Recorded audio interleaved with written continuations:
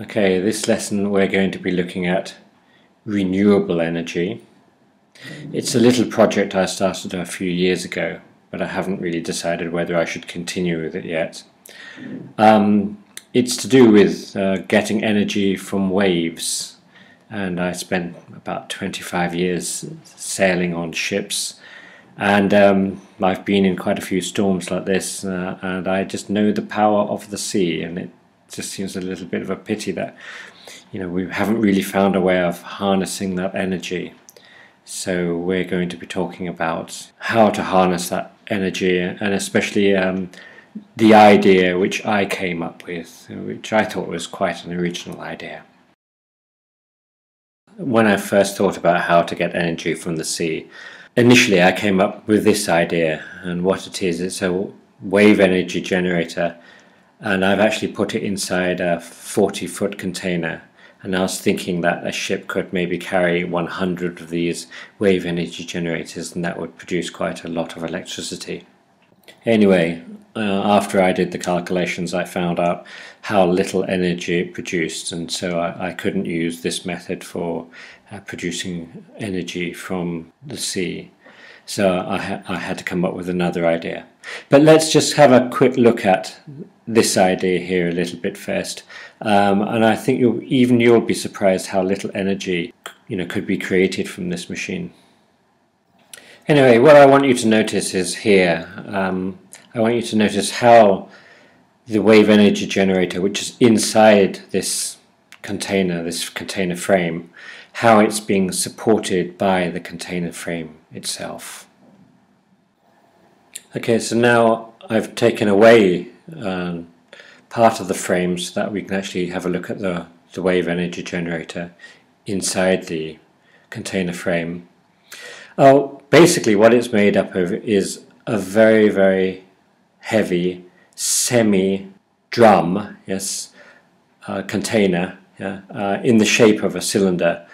It's filled with sand, and that makes it very heavy. Because this container is actually on a ship, so the container will be rolling as well, but the actual steel drum, or this steel cylinder, it will try and stay in the same position, and the actual container will move around it.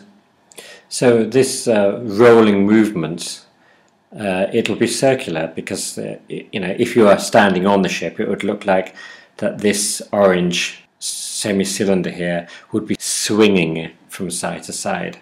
As it swings, the movement is caught by this hydraulic rotary pump here.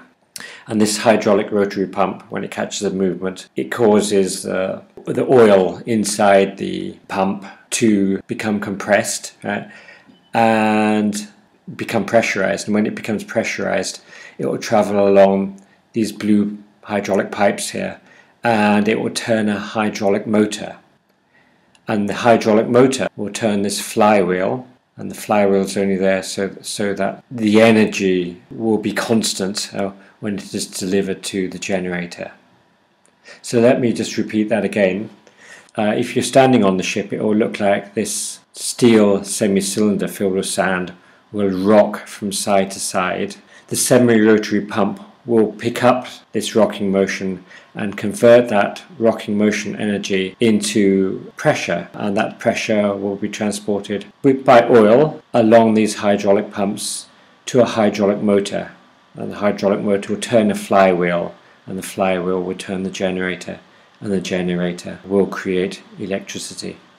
On both ends of the container there are rotary pumps. You can see these pipes. This pipe here will deliver the pressure created from this rotary pump at this end of the container, and that will deliver the pressure to the hydraulic motor as well. So both rotary pumps will be delivering pressure to the hydraulic motor. So this is a better diagram. You can see more clearly hydraulic pump, hydraulic motor, flywheel here, and generator to produce electricity.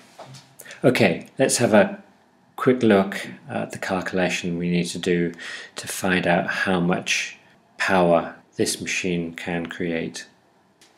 So what I want you to imagine is that this picture here is a cross section of the semi-cylinder.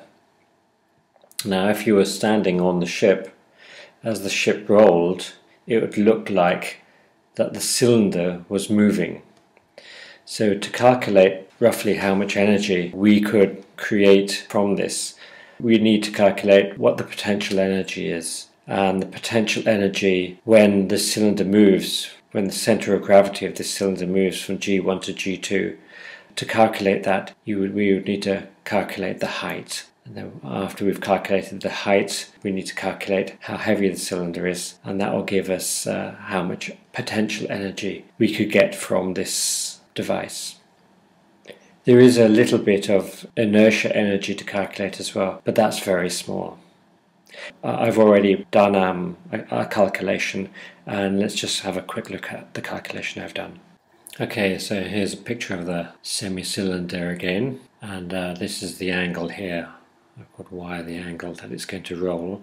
I've said that the angle of roll is going to be about 20 degrees, and I've said that the roll period is going to be 7 seconds, so I need to half that because this cylinder is going to go up on the left, or up to the left and up to the right as well, within one roll.